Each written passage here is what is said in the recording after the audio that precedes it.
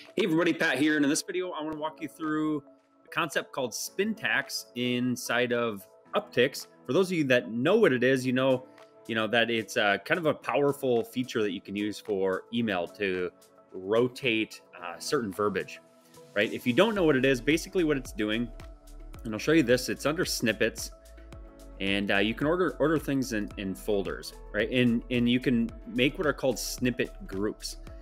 And the way I use it inside of Uptics is think of a flow of an email, right? Let's say each line. All right, first of all, you get your subject, you got your greeting, you get a personalization, purpose, excuse, introduction, however you want the flow of your email to go. Then what I do is we write multiple variations of those. Okay, so, channel partner greeting 1, hope you're having a great day of the week. Hope you're having a wonderful day of the week. So we're writing different variations of essentially the same line of an email. And what we do in the email template, and I'll show you this next, is we reference this entire snippet group. And what Uptics will do is it'll rotate between the different variations of each line. So you just need to make sure that the flow of your email and the tone all sounds right. But Uptics will randomize which line it grabs. Okay, so this can help with email deliverability. You actually can do the same thing for subject lines too. So I reference this snippet group for subject lines. Okay, when I'm using repeatable subject lines. Okay, all right, so that's important. For higher ticket, colder outreach and stuff like that, always use a custom subject line.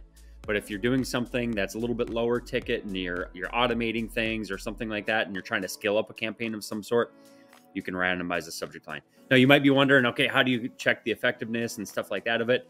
And you just want to pay attention to the overall open rate. So it's not a big deal. All right, let me show you what an email looks like with a snippet group reference. So basically you build your email template, which then gets put into a sequence, correct? All right, so you can see here, what I did for the subject line, all right, is you go and you click the little icon there and you go to snippet groups. And I always like to organize my my snippet groups, right? So channel partner 0, subject line. So I just organize it 0, 1, 2, 3, 4, 5 with the flow that I want my email to go. All right, so you just reference that whole snippet group and the system will take care of rotating those. And then the same thing for the templates, right? So, this one's a B test, so I'm testing different variations, but my A test has, 1, 2, 3, 4, 5, 6, whatever. All right, so you just insert these and you always want to make sure to send yourself a test. I always make sure to do a test campaign on myself. So I'll spark up a sequence and I have a list of emails with just myself in it.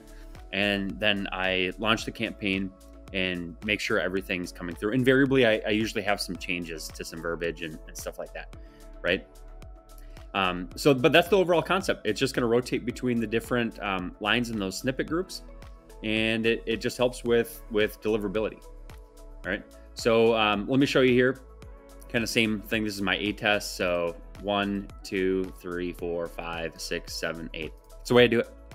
Just keep it nice and organized. And when you have these built once, you can clone them and then move them to separate folders inside the snippet group. So if I'm launching one campaign, let's just say I've done it for channel partners or whatever, you can hit the copy button here. And once you do that, then you can just move it to a different folder. So it copies everything inside and then you just make tweaks and stuff like that. All right. So I hope this little snippet group and Spintax feature, kind of helps out. Let me know if you have any questions, comment below. Happy to help. Until next time, we'll see you soon. Thanks.